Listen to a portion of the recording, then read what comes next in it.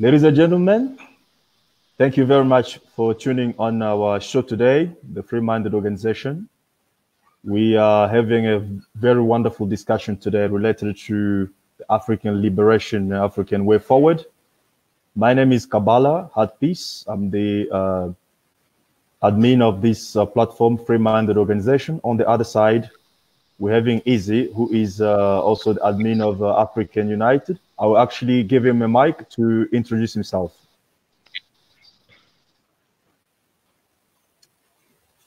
Izzy.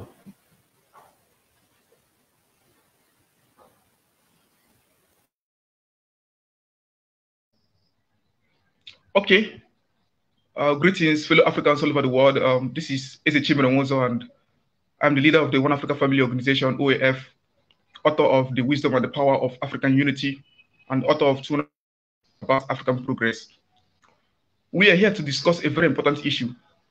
Why is it that whatever is African is being doubted all over the world? That is the reason why we are here. We want to know the reason why products or even the African people are not being accepted globally, especially African products. So we want to look into the issue and find the solution so that we can solve this problem. Because check it all over the world, African brands are not being treated with the same acceptance with products from all over the world. Not only African, I mean African, whatever is African.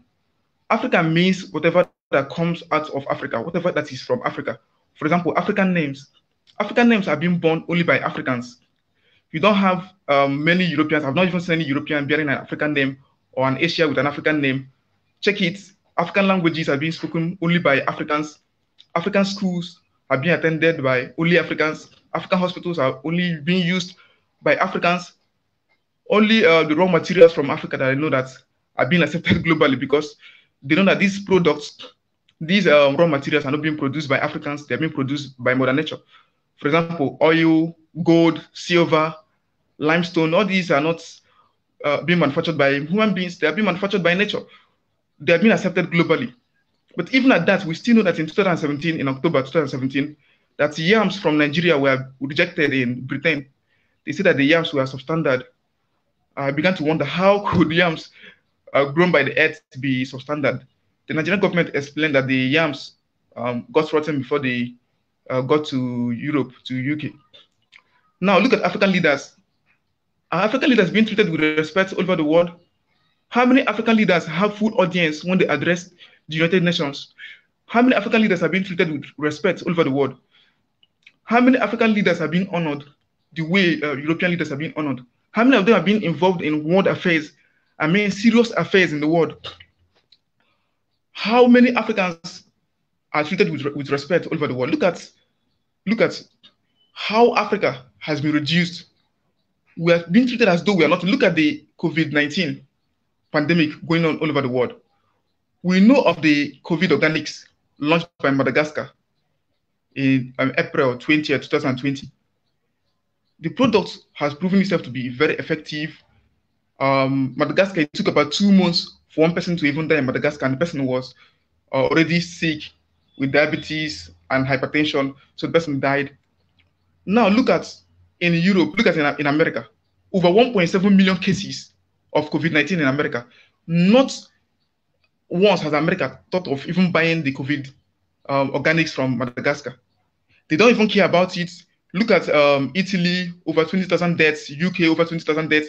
None of them cares about buying this product from Africa because it is from Africa. These are the things we're looking at. Why is it that whatever that is from Africa is being treated with disgust, being doubted all over the world? Because the effects are very, very bad on Africa. Because if our products are not being accepted globally, it limits the amount of market we can have. That means we cannot sell to the world whatever we have, and that will limit the amount of money we can have. Because if you can't sell your products worldwide, how are you going to get the resources you're going to, monetary resources you're going to need to build Africa? So these are very big problems. Africans are being treated as though we are inferior people. And until whatever that is African is being accepted globally, that means Africans are still considered to be inferior. And that is a very negative tag that we have to remove. And that is what we are here to discuss. How do we solve this problem of whatever that is African not being accepted all over the world. That is what we want to find out, because look at no international organization has its headquarters in Africa. Is it the United Nations? The headquarters is in New York. Is it the IMF? Which organization do we have in Africa? The international organization that is headquartered in Africa. So this rejection, this doubt of whatever is African has to be treated, and has to be treated once and for all. And that is what we're here to discuss. We have to find out the reasons why whatever is African is not being accepted in the world, and to know the solutions to this problem. Thank you, Kabala.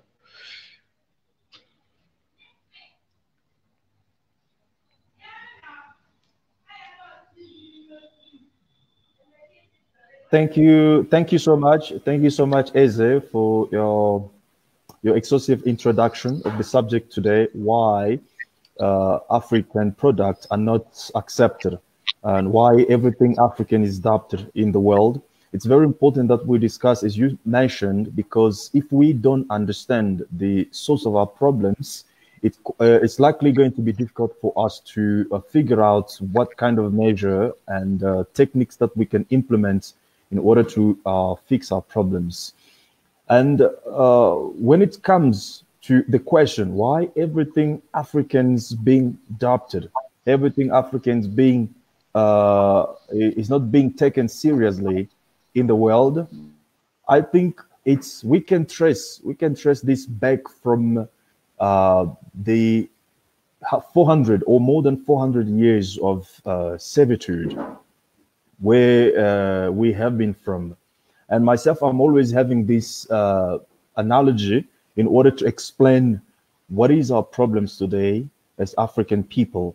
You know, I grew up, you know, in a very diverse area where I used to visit my grandparents. They were living actually in the village, and the activity over there was to farm chickens, you see. And every time I used to visit them, my duty, I did like to obviously be being involved with the chickens, taking care of them, letting them out in the morning, letting them back in the evening. So what happened is, when we get new chicken, which did not know the place in the house and the environment, I couldn't just let it go out immediately, because otherwise it will never get back in the evening. It will get lost. So what I will do, I will tie it around and give it food for a couple of days, 4 or 5 days. And then after 4 days, I'll let the chicken free. It will go out, but it will never go away. It will still gonna come back at the same place where it was held captive. This is the condition of us as African people today. We have to look our reality today in that perspective. Why we doubt, why we reject everything African, is simply because we have been subjugated for more than 400 years, where we used to look to the masters, to like what comes from the masters, to receive what the masters brought for us, and nothing from our own thinking, our own creativity was really implemented. Nothing from our own perspective was actually brought into existence. It means we have been psychologically destroyed and disabled to live for ourselves and to be in charge of our own destiny. And that's a reason why, after these 400 years of servitude and disgusting treatment against African people, we are still today struggling to accept what comes from us. We are still struggling to accept anything that is African. And this is in every areas of our reality of our lives. When you go to schools, let's start with the school, universities. Our curriculum start with Greeks and Romans, and everything that happened before Greeks are being forgotten, are being rejected. Everything that happened before Romans and Greeks are being forgotten. Our philosophy today begins with Plato and Socrates. Aristotle, exactly. Who were the children to the African philosophers? Yes. Exactly. Yes. So for me, I think the sickness is in the 500 years of servitude, which we were not able to express ourselves, to express our talents, our thoughts, our mind, and to do nothing except looking to the masters and to get what came from them. That is why until today, we still doubt everything Africans. I hand over to you. Go ahead. Yes, you're making sense. The subjugation of Africa through slave trade and colonization brought Africa down to the bottom of humanity. Look at the colonization of Africa didn't begin 400 years or 500 years back, like you pointed out. It began about 2,545 years ago. That was in 525 BC when Egypt fell to the Persians, to King Cambyses II. That was the Persian king that conquered Egypt. Since then, Africa has been having one colonizer after the other, one colonizer after the other. After the Persians, we had the Greeks. Alexander the Great conquered Egypt in 332 BC. After Alexander the Great, the Romans came. After the Romans came, the Arabs came in 642 AD. After the Arabs, we had the Ottoman.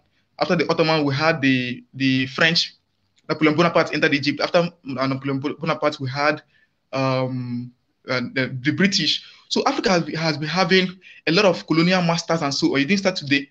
These people reduced our mindset. They reduced our IQ, our psyche. They reduced our attitude.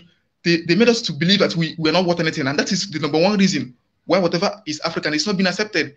We Africans now believe that whatever is from Africa is not valuable. We believe that if we do not have a European name, we are not yet human beings. We believe if we don't speak the European language, we're not getting there.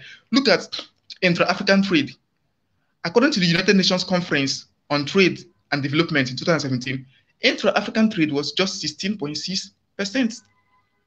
Whereas in Europe, it was about 68% intra-European trade. In Asia, 59%.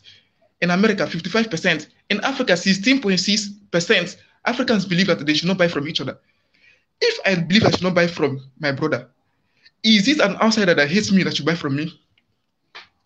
If we don't buy from ourselves, who should buy from us? That is number one reason, number one effect of the subjugation of Africa. It reduced the amount of belief Africans have for themselves.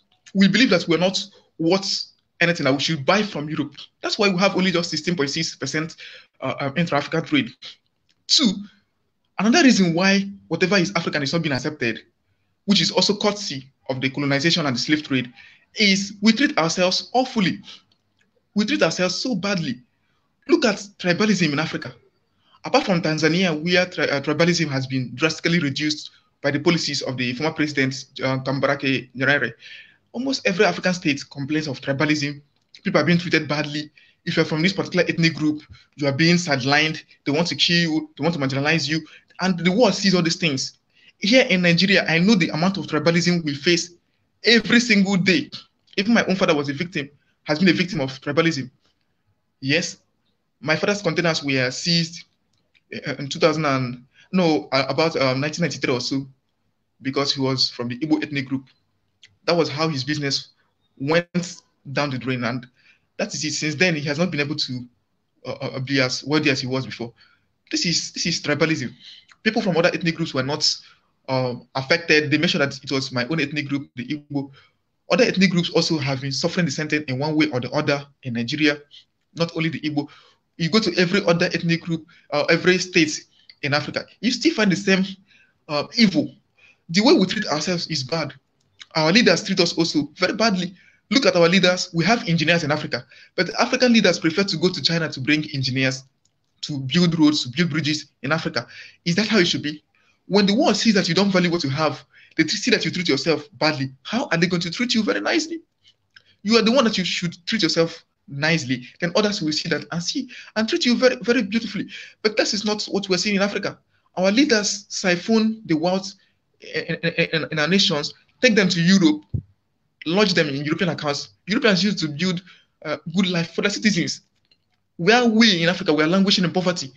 We are the ones that need all the wealth in the world, but our leaders, instead of bringing the wealth of the world to us, they take the little we have to foreign countries. The world sees all these things and they say, that means these people are not valuable. So why should we value what we have? The third reason why whatever is from Africa is not being valued is because we have not had a track record of excellence and productivity in recent times.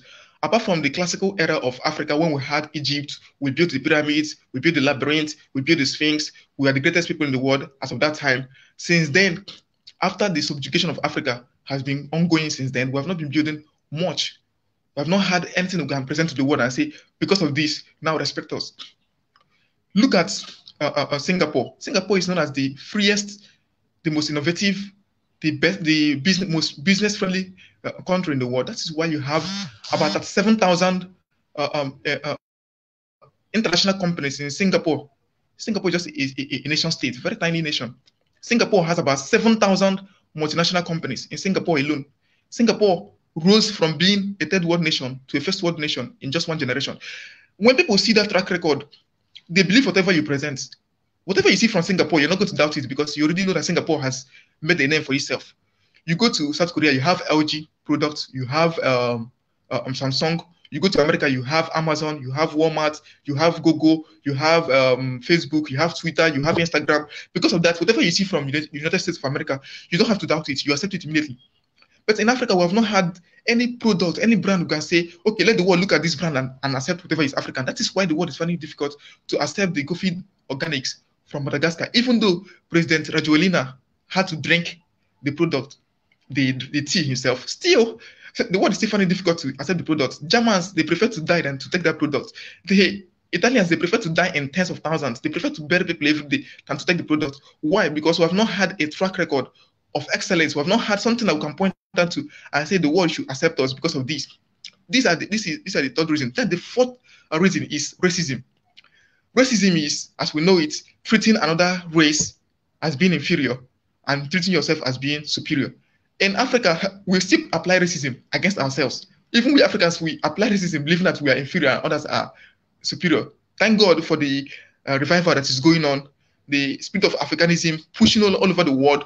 On Facebook, like for example, look at your page, 115,000 page likes. Look at the activities going on your page.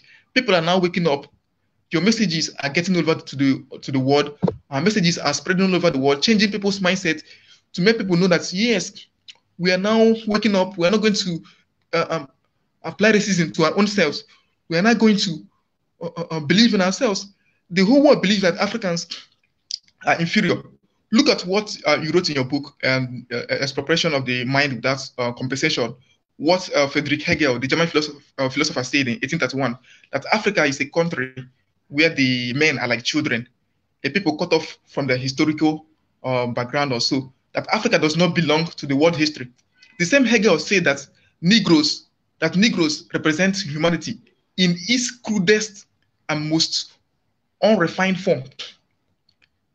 Is it Professor Hugo Trevoropa that said that Africa, perhaps there will be a history of Africa to teach in the future, that for now there's no history of Africa to teach, that the only history that is known about Africa is the entrance of Europeans into Africa, that the rest is darkness, and darkness is not the subject of history. That's how you summarize African history. And Africa has no history. How do you expect people who said all these things to accept what comes from Africa? These people believe that Africa should not produce anything. Why should you produce something as an African? We know you already. You are nobody. That's what the world sees Africa. So that's why when Germany had that Madagascar produced organic drugs, they instead of accepting the drugs or buying it, they said, give us the recipe. Let us know how to produce the drug. Let us work on it in our lab. Why not test it on their individual, on their citizens? They refused. But all these people, they went to India. They went to India and ordered the hydroxychloroquine from India. Even other African countries, they went to European countries, they ordered all these products from other countries of the world. But the one from Madagascar, nobody dares to buy it. So these are the four reasons which still emanate from that reason you gave, the subjugation of Africa. These four reasons emanated from the subjugation of Africa, that whatever is African should not be accepted. So these are the four main reasons why African products are not being accepted.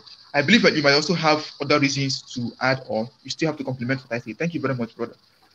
Yeah, thank you. I mean, definitely, you were really accurate in your in the way that you have articulated that. I mean, the main four reasons why everything that is Africans obviously rejected.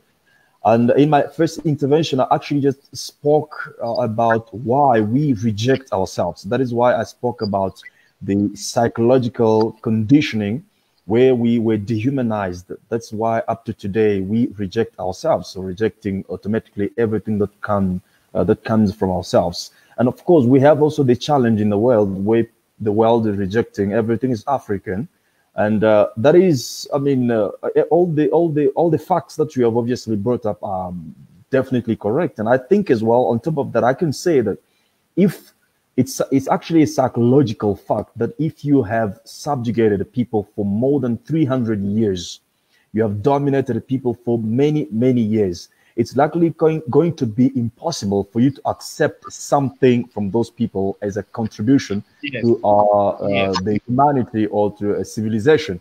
But despite all those people that you have, like Richard Hegel, all those German philosophers who treated African or qualified African as subhumans or degeneration of human beings, I mean, those are statements that we have accepted during the time that we didn't actually know very much about our own history. But today, we know that before there was the Greeks, before there were Romans, Africa was there. And even some European authors have written. There's this guy, James, his name is James somebody, who wrote a book about the stolen legacy. I think you have to get that book. George G.M. James. Exactly, stolen legacy. Yeah. He well articulated in his book about what is considered today to be Greek philosophy, and Roman is it came from Africa. It came from Africa. There's nothing that you can talk about in terms of today's civilizations which does not have a basic from African roots.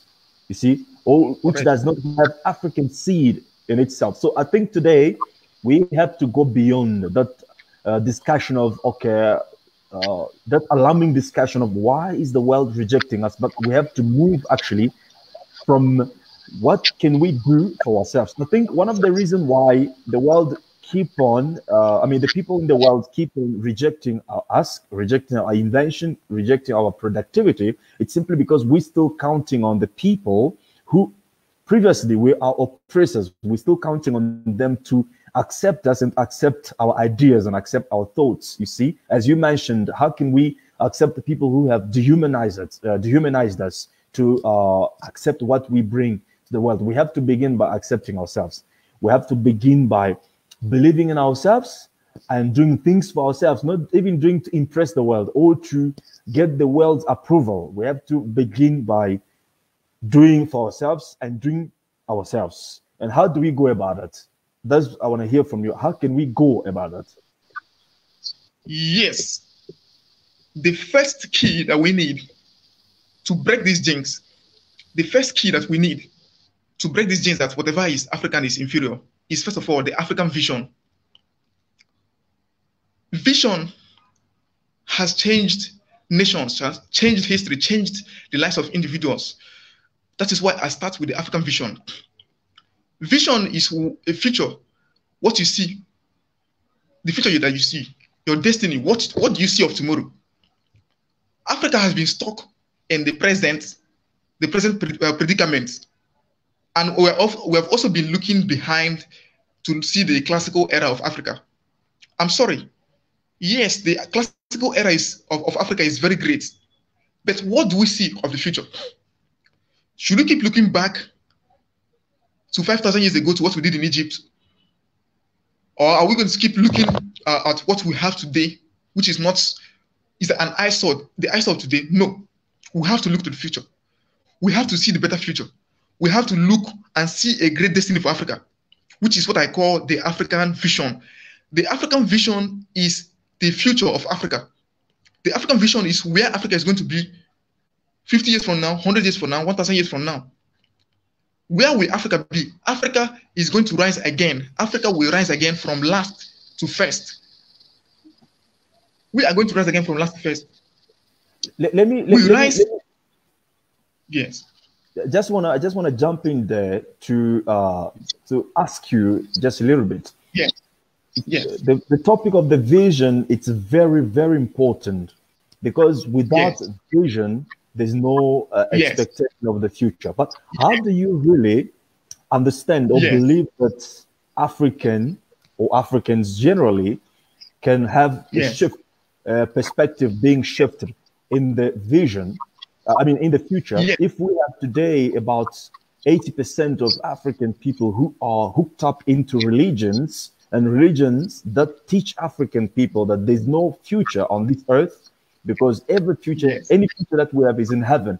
How can we have African or inclined in the vision of the future if they don't expect, if the religious leaders do not teach people about any vision related to our life on this earth, but every vision that, or any vision whatsoever, has to be linked in heaven, which somehow psychologically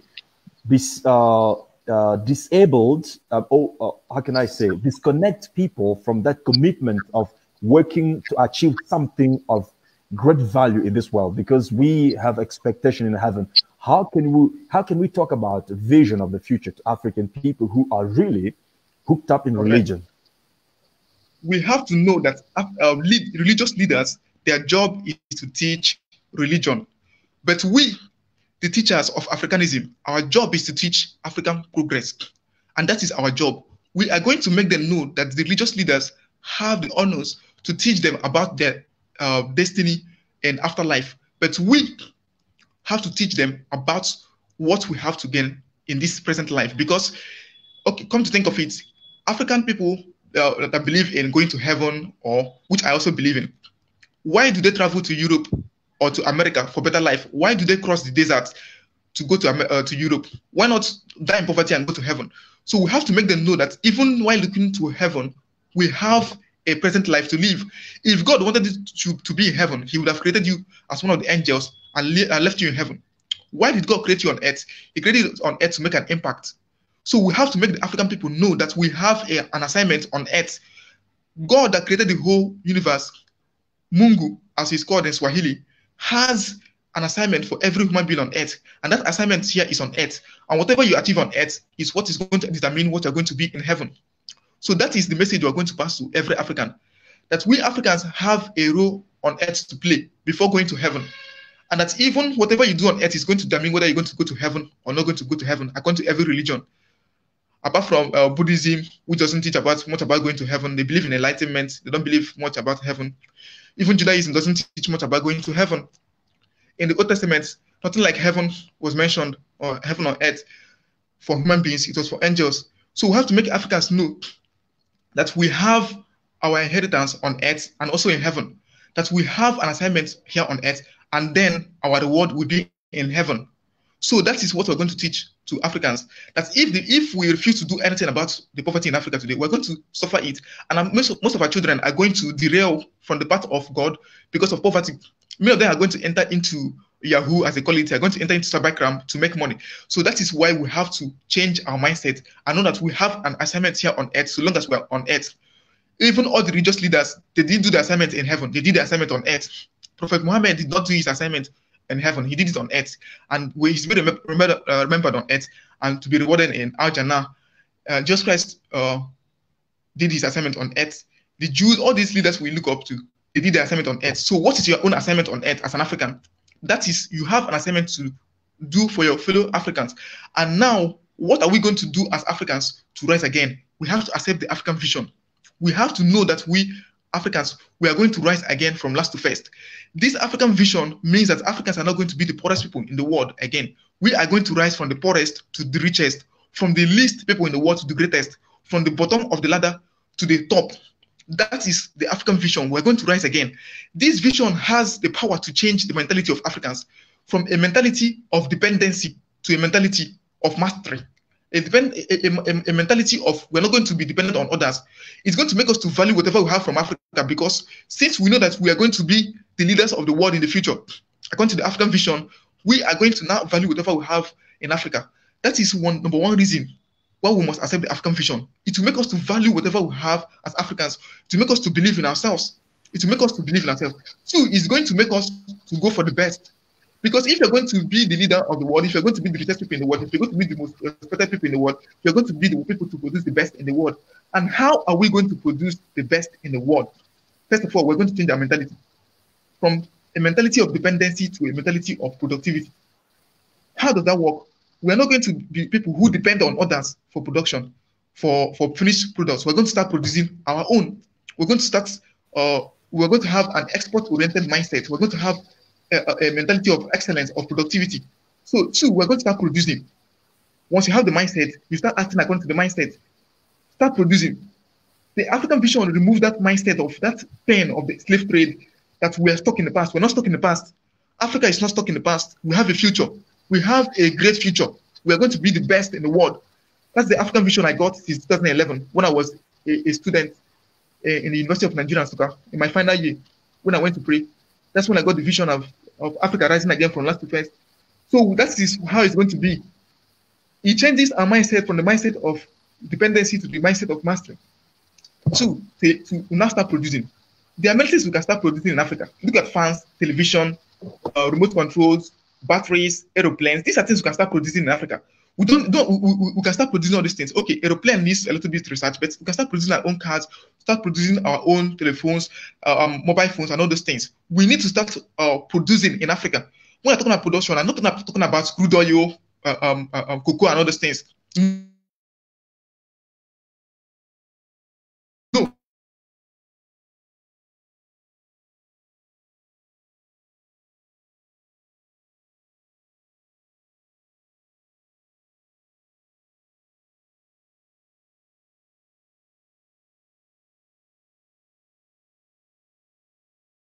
Well, it seems like I lost you there. Your signal is not Chocolate or other products. It's not that good. Are you there? Yes, I can continue. So, why should Africa be producing cocoa and countries that are not in the tropical area be producing chocolates? We have to start manufacturing products. We have to start producing finished products, technological products. We have to start producing our own electric cars. I don't mean producing just one in one country. I don't mean producing cars only in Nigeria, Innocent, or Katanka cars in Ghana. No, that's not what I mean. Something happening globally, continentally, happening in the whole of Africa, happening in DRC. Look at DRC, the richest place one of the richest places on earth. What about $25 trillion in terms of natural resources? Exploitation. Look at the amount of exploitation that's happening in the DRC. Look at the resources in DRC. People come from all over the world to take the resources. So we have to start producing. That is why we need the African vision. We have to start insisting on producing, refining our resources, or using them to produce our own goods. Then number three, we have to start going into research and development. Research is to know what other people are doing, and development is to develop yours. We have to go into research and development. All over the world, people are going to research and development. Last year, 2019, the world spent about $2.3 trillion on research and development. $2.3 trillion was spent globally on research and development. Guess what? Africa spent only about $20 or $21 billion on research and development. 0.9% of global share of research and development for the whole of Africa. China spent about $500 billion. America spent about $550 billion on research and development. How are we going to outproduce those people? We have to go into research and development if we want to start producing high quality products. China has launched 5G. We are not doubting whether 5G should be implemented or not. China is already researching 6G. Before you know, they go for 7G, while Africa is still stuck in 4G. We can't be stuck in this technological backwardness. We have to be ahead. To research and development, we have to be ahead. We have to start researching. We have to start developing. Look at how much Amazon spends every year on research and development. They spend about $20 to $30 billion on research and development. Huawei, the same thing. Facebook, this will spend billions of dollars on research and development. Then the fourth one, we have to start going for standard. We have to have a standardization policy in Africa. Products from Africa should be of the best standard.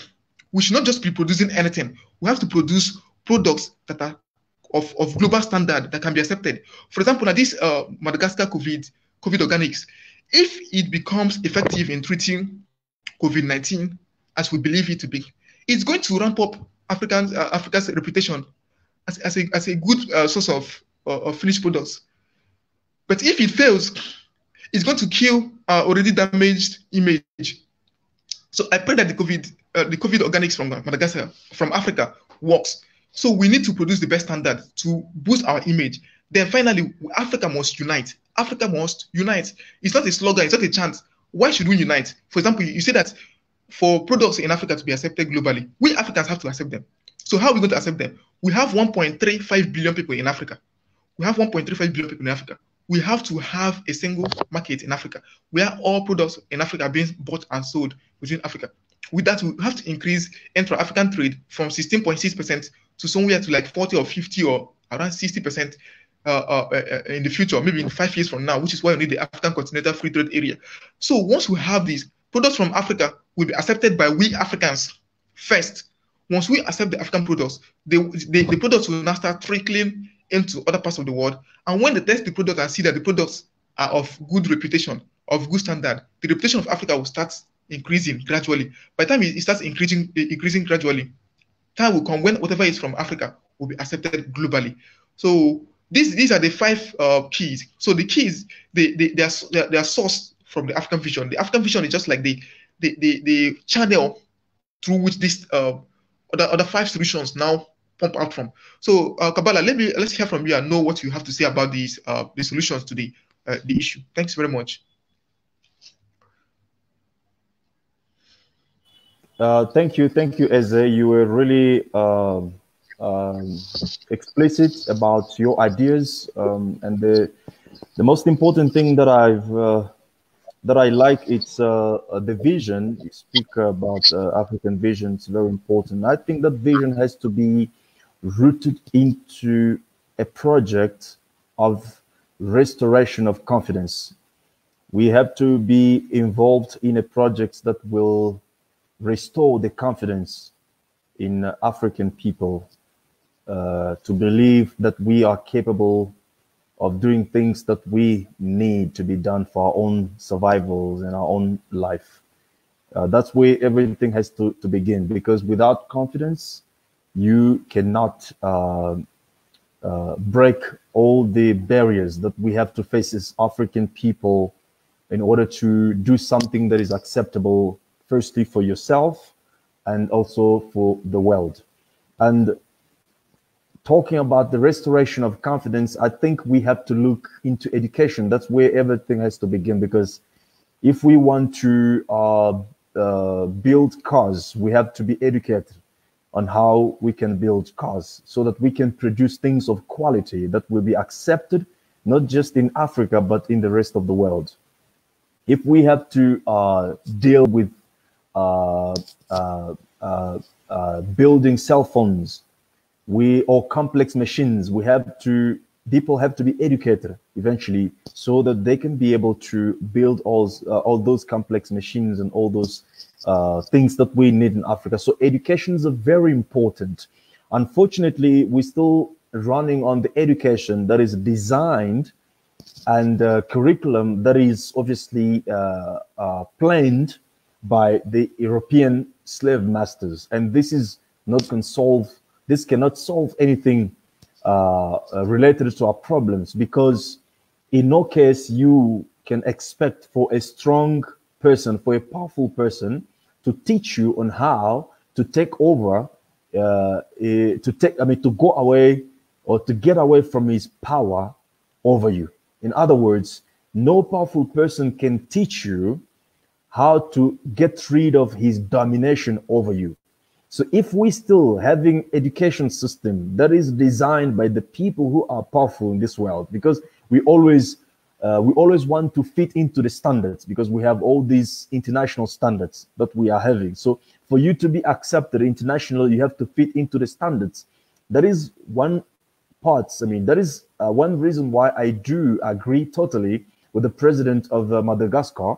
I watched his interview on Radio France 24 when he was asked about why do you believe that your formula is efficient for this COVID-19, and he said we have to go away from that system, that mentality of believing that everything that is coming from Africa has to be adopted, has to be kind of double checked, like, you know, like it's not compatible.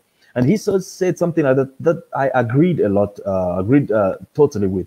So I think we firstly have to work on the restoration of the confidence.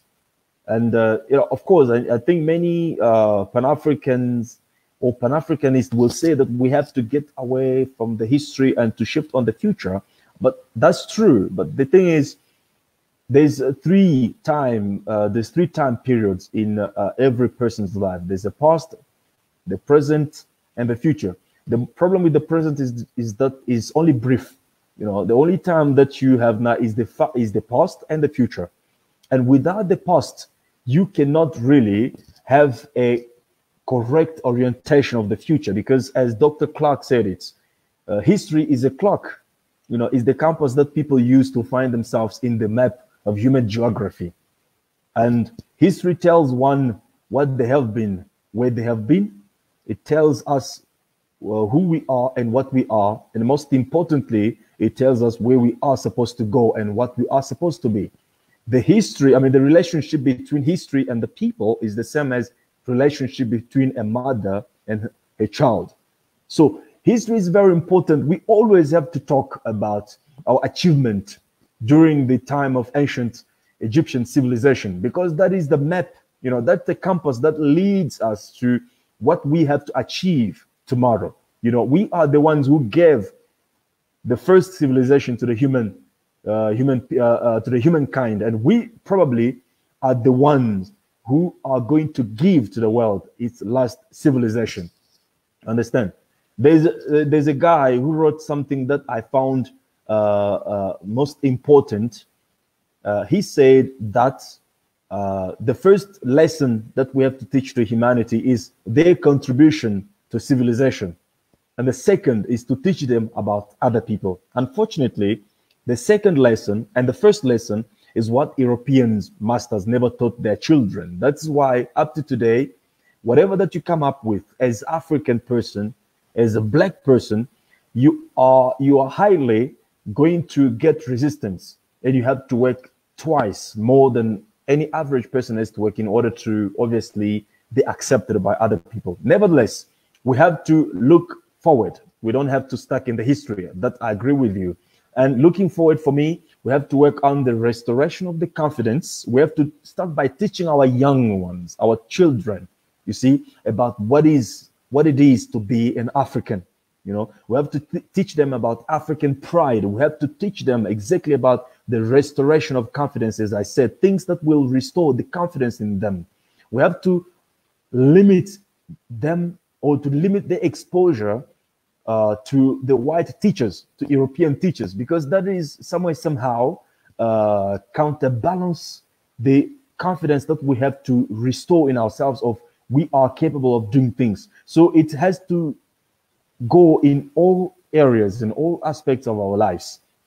And that has to be really through education, where we have to teach children our history and also bring the vision for tomorrow in our school, the vision for tomorrow. You know, which means we have to look how we can change the curriculum that we have today, because this is a Eurocentric curriculum that we have in schools today. So we have to look how we can bring more of African elements in our curriculum, educational curriculum, so that our children, when they grow up with that consciousness of who they are and the duty that the duty which is theirs, duty that they have to fulfill in Africa in order to see Africa, which is different from now. So briefly, I will say that we have to work in the restoration of the confidence, starting from our families, and we have to go in schools and bring more of African elements in our schools. It means we have to have this education system that is structured to our needs. Let's say, for instance, education that is obviously structured on the knowledge of African resources, and education that is structured on the African needs. It means, for instance, we have to look for now in Africa, what do we need? You know, let's say, for instance, in DRC, in South Africa, what does African people of that region need? And that has to be the focus of education, to bring the solutions that people will have to implement in order to obviously change the paradigm and the reality of that area, specific area. And definitely we have to look into broadly into the African reality and see how we can change things. I'll leave it to you. Do you have something to say from that? Well, unfortunately, I've lost you. Anyway, I think we have ended our program today. We had 45 minutes of discussion today, very wonderful discussion about why is everything that is African adopted and rejected in the world.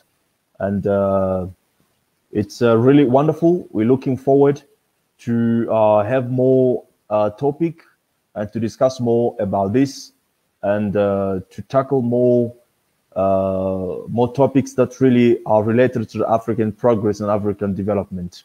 Thank you so much for tuning in. Looking forward to have you around again. Have a good Sunday. Thank you.